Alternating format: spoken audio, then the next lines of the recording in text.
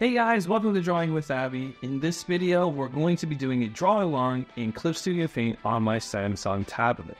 We're going to be covering two characters that have recently celebrated an anniversary last week. Of course, I'm talking about Superman and Lois. This video is going to cover the sketching portion of that illustration, and in another video, we'll cover the inking and coloring phase. So let's get at it. Alright, so we're going to start off by using a soft round brush. Now this is a brush that I imported from Photoshop into Clip Studio Paint, and that's because I've experimented with the Clip Studio Paint's default pencil brushes and don't really like them. They don't really have like the softness I'm looking for, especially at this blocking stage. If any of you guys know of any really good pencil brushes, let me know. I'd love to review those and sort of test them out, test they can work for my particular style of drawing. And to talk a little bit about my sketching process, I always start off by blocking out my shapes with a larger brush. This way I can quickly figure out the composition, the mass of the characters, and plot in like rough general shapes for the anatomy without getting super detailed yet. And then what I do is I grab the soft eraser, gently erase those blocky lines, and then use a smaller pencil brush to go in and refine those details. Now this is a method or a process that I learned while drawing traditionally on paper. You would take like the side of your pencil brush and sort of block out your shapes or slightly erase them with a kneaded eraser, and then with the tip of your pencil, making sure that it's nice and sharp, you would go in there and refine those details. So I'm carrying that same process over into this digital drawing, and the only difference really is that you're using the brush size of your pencil brush to switch between a larger brush size so you can cover big blocky shapes really easily with that pencil brush, and then scaling that down. Now a lot of people try to experiment with different types of brushes, like marker brushes, for example. I've done that myself, and you can get varying effects like that. So I would encourage you guys to do the same. Go out there, experiment with some of those bigger brushes in your tool set, like a charcoal brush, for example, or like I said, a marker brush, to block your shapes out first, and then you can go switch back to like an HB pencil brush or the equivalent, and refine the details in the sketch. Another thing too that comes up often with sketching is the question of references. So I know there is a school of thought out there with some developing artists or artists that are just figuring things out that feel like drawing with references is somehow a cheat.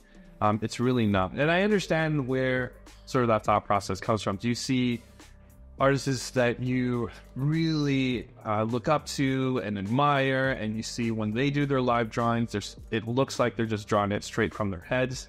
In some cases they are, but that's after many times of practicing that particular pose or that particular look.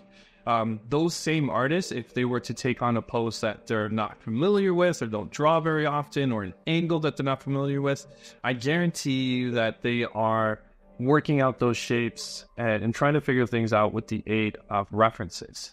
In my particular case, I'm not using a photo reference for this. Instead, I'm using these TV League figures that I purchased a couple of years back.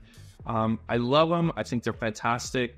A great feature of them is the fact that they are very bendable, very posable, and they have this latex skin over them that allows you to see the like rough anatomy. It's not super detailed. It's no replacement for like an actual human figure or some stock photography, but it gets the job done for me. I want to talk a little bit about here. This is the face sketching the faces. One of the things that I spend a lot of time practicing and learning is understanding the planes of the face.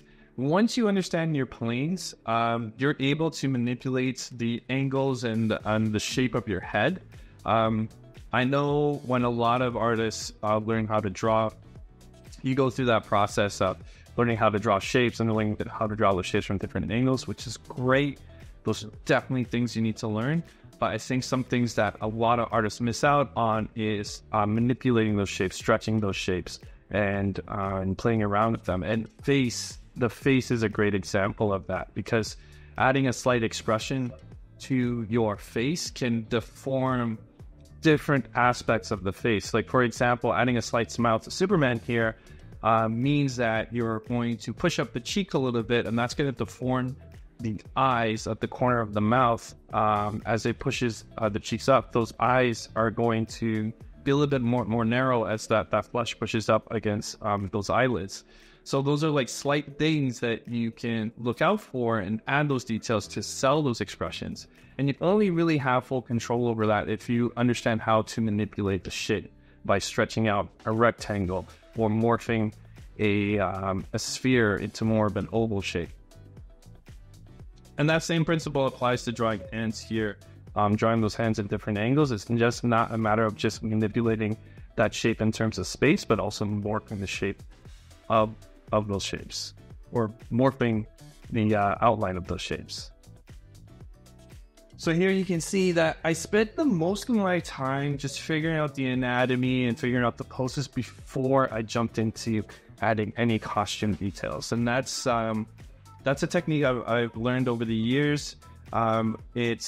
It's really annoying to invest all that time of, maybe outlining that Superman S shield, and only to realize that the angle of the chest is wrong, and I really don't like that, and then I have to redraw all of that.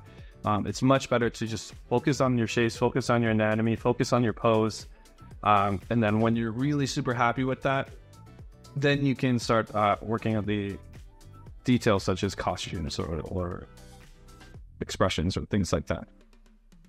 And as you can see here, I use my airbrush to erase it again. And again, I'm going a little bit smaller with my brush size. I think I went from like a 6-pixel brush down to a 3-pixel brush at this point.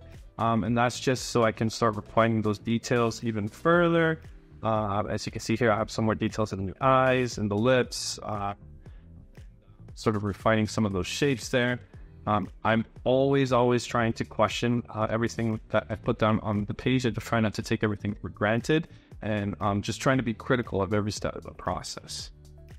One thing I want to note is that this drawing is sped up by about 3 times the speed.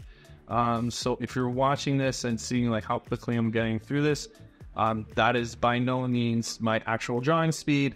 I'm just speeding this up so that it's at a reasonable runtime and not just sitting there being bored. Another thing to note is that I am drawing this on my Samsung Tab S9 Plus, which is a new device that I got. I used to draw on a Tab S6 Lite, so it's a big upgrade between those two devices. I wasn't sure if I was going to create a review of that particular device.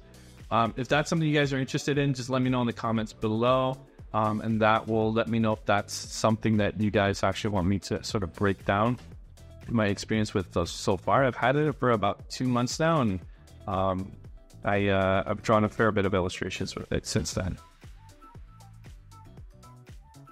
So here you can see, again, refining those details, erasing what I don't want, and not doing a full erase, just a light erase so I can see a hint of those lines underneath. And then I'm adding the details. And like here, hair is a perfect example of that.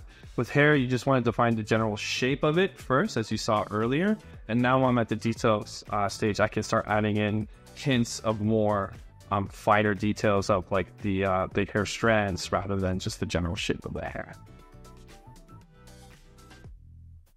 And here's the final sketch of the illustration featuring Superman and Lois. If there's anything about the sketching phase that I didn't cover here, please let me know in the comments below and I'll happily discuss it in a future video. If you guys enjoyed this video, hit that like button. If you want to see more, hit that sub button.